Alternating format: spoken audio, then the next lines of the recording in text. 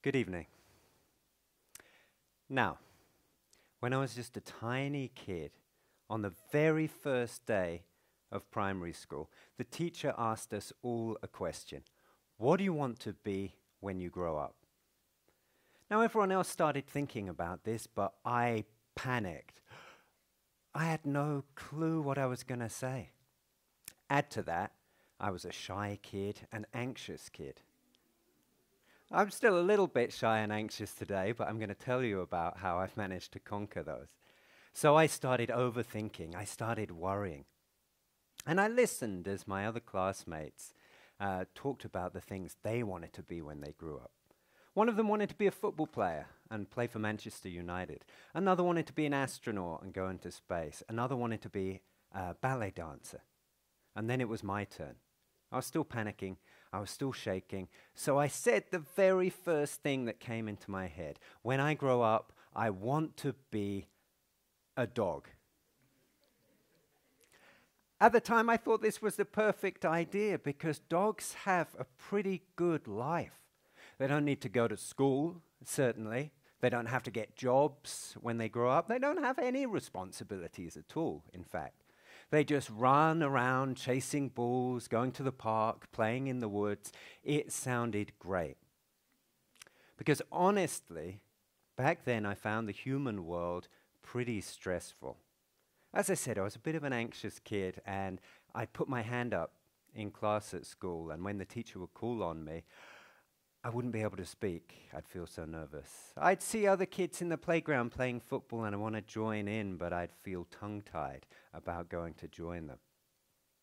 So as an anxious kid, I thought being a dog would be so much better.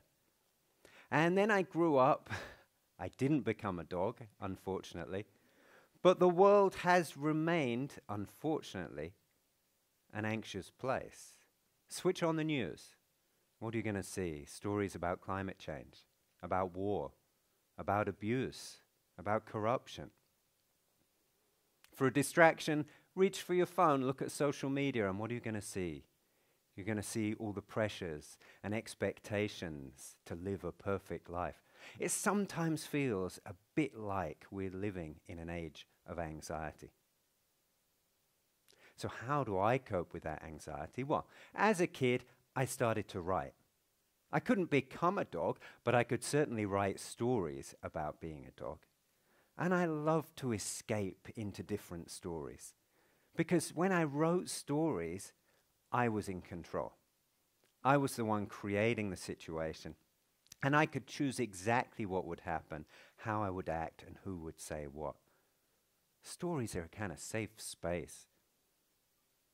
And I grew up, and to this day I've kept writing because I love writing and I love creating stories and worlds. And I write now many books. I've written books about Tang Dynasty China. I've written books about the mysteries behind one of Van Gogh's paintings. And all of that writing is a way for me to take control of different stories. But today I don't want to talk about that kind of writing, the writing we do on the page, or these days on our laptops.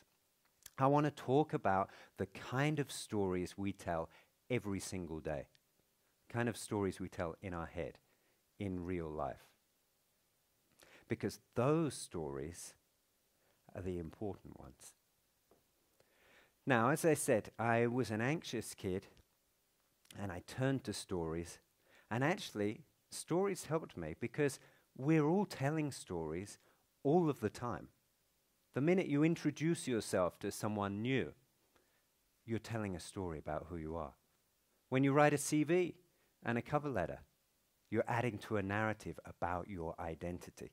When you post on Instagram, you're building that story of who you are.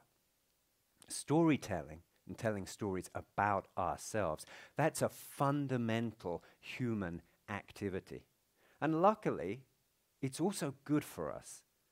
There was a study in 2005 that proved that just a little bit of journaling every day had significant health benefits. It helped people improve their mood, recover from trauma, fight depression, deal with stressful life events, even improve memory. Now, why is that? Because when we write about ourselves and our emotions, we're taking control of that story. And it's important to take control of that story instead of letting that story take control of you. Because that's what often happens. It's so easy to say, oh, today I made a mistake, I'm so stupid. It's so easy to say, oh, I'm too lazy to do this now. To build those stories in our head. I know how easy it is because I do it myself all the time. And I sometimes say to myself, I feel like I'm my own worst enemy. And I think that's familiar to all of us. I think we've all at sometimes felt, I'm my own worst enemy. I do things that are so problematic for myself. I cause problems for myself all the time. I know I've done it. I've self-sabotaged before. I've listened before to that storytelling voice in my head. The one that says, oh, don't bother trying. I've seen job ads, and these ads look like they would have been perfect for me. And I've thought, okay, I've got to apply, it'd be the perfect job. But then I've heard that voice in my head saying, well, they're never going to want to hire you. What's the point of wasting all your time sending in your CV when you know they'll take one look at it and say, no thanks? And even if they do look at your CV and call you in for an interview, when they hear you talk, they're going to say, no way do we want him. So why bother? Why set yourself up for rejection? Don't do it. And you know what? In the past, I have listened to that voice. And I've not applied to the jobs or grabbed these opportunities. And looking back, of course, I regret it. I've been my own worst enemy. And think about that phrase for a minute. Enemy. What is an enemy? Well, the Cambridge English Dictionary defines an enemy as someone who hates you, someone who is opposed to you, someone who wants to do you harm. That's not good.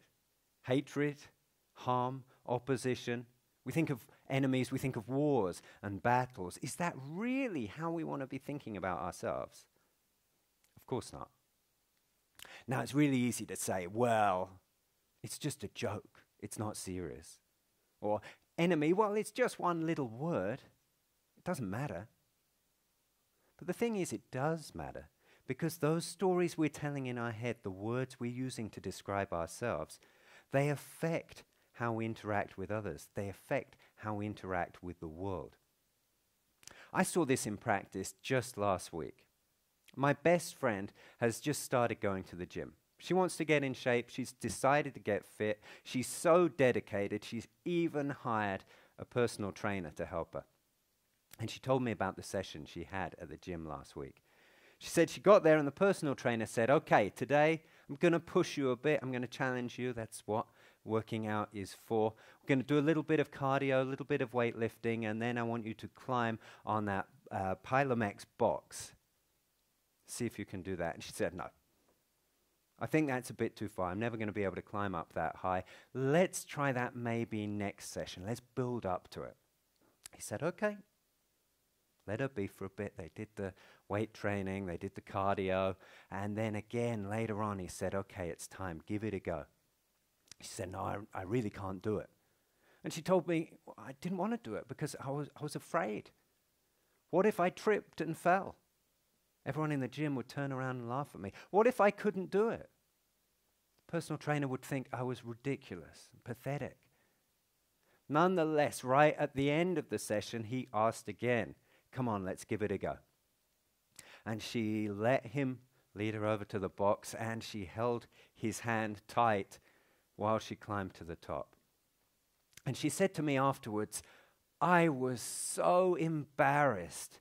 Can you believe it? An adult woman having to hold this guy's hand. It was humiliating. It was mortifying. In other words, she told me a story about failure, about fear, about embarrassment and humiliation. But look at the facts of those stories. She went to the gym, she saw something she was sure she was not going to be able to do, a challenge. By the end of the session, she had met that challenge. She'd achieved that goal. That's not a story of failure or embarrassment. That's a classic success story. It's a story of achievement. What happened then is that she didn't tell the story of success and achievement. She told the story of failure. And she saw herself as a failure, so she described herself that way. And the way we describe ourselves has such an effect on how we interact with others. Now, the world of sports already knows this, that those voices in our heads have an effect on us. That's why you see at these football matches or athletic events, the coaches calling out, "You can do this, you've got this, you're stronger than you think, you go, you can do it." Because that builds a positive mindset and that fights against those negative stories we tell in our heads all the time. Now, as I said, I'm a writer. I love writing. I also teach writing. And in the writing classroom, one of the first things I say to students is, when you start writing, the important thing you have to know is who is your audience. Don't start writing till you know who's your audience and who you're writing to. But the fact is, in our daily life, our main audience, most of the time, is ourselves. We're talking to ourselves in our head as we go through our daily routines. And if we're telling ourselves things like, "Oh, I'm unlucky," or "I'm unlovable," "I'm my own worst enemy," then that affects how we see the world. So we've got to fight against that. How are we going to do that? Well, let's think about that now. I know, as I said, I'm a writing teacher, and I know this is not a writing classroom, but nonetheless, I'm going to give you a task to do right now. I'm going to set you some work. What I want you to do is pull out your phone, or if you've got a notepad and pen in front of you, that's fine too. And what I want you to do very quickly is write down 3 things that you're good at. 3 things you think you can do well. Yes, I'm checking. Do get your phone out or use the notepad. Just quickly, the first 3 things that come to your mind. 3 things you're good at. What can you do well? Try not to overthink. Just write those first 3 things that pop into your head.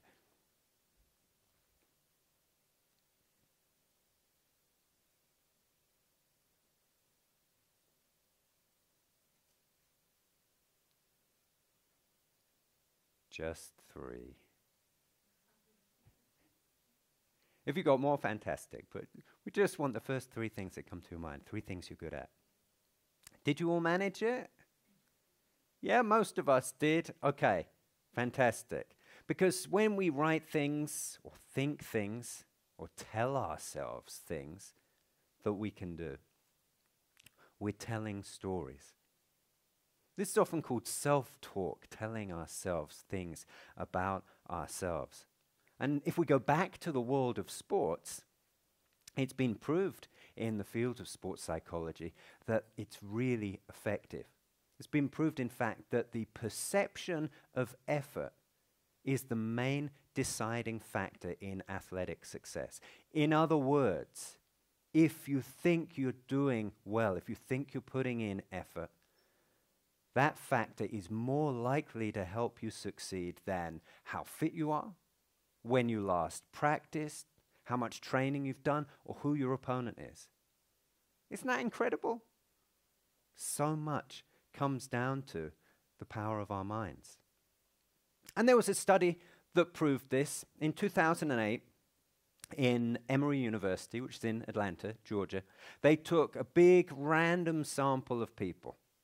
And they split this sample in 2, Group A and Group B. Now, both of them filled with completely random groups of people, all different ages, different genders, different backgrounds. Some of them fit, athletic, playing sports all the time. Some of them had never been to the gym even one time in their lives. So completely random. And they went to Group A, and they said, okay, we're going to give you this task in a minute. You're going to hold this hand grip as long as you can, fight against the pressure as long as you can. Now, we know you can do this well because you guys look strong. You can do this. You are strong. You're going to do well at this. We're sure of it. And to the other group, Group B, they said nothing. And then they gave them all the task, individual by individual. They had to hold this hand grip, fight against the pressure of it for as long as possible. And what they found was, without exception, people in Group A were able to hold it for much longer, on average 30% longer than the people in Group B. And what's more, the people in Group A reported that they felt less pain than the people in Group B. Why were they able to hold it longer? Why did they feel less pain? Simply because of that story that had been put into their heads. You can do this. You're strong. It's clear then that the stories we tell affect our brains and the way we think. And our brains and the way we think, of course, affect our bodies directly, our sensations of pain, our ability to achieve certain tasks. So when we have these stories we're telling, I'm not good enough, I'm unlucky, I'm unlovable, I'm my own worst enemy, they have a detrimental effect on our brains, our bodies, on the world. So we've got to fight against them. We've got to change those narratives. Something as simple as saying, I am strong, I can do this, has that proven effect.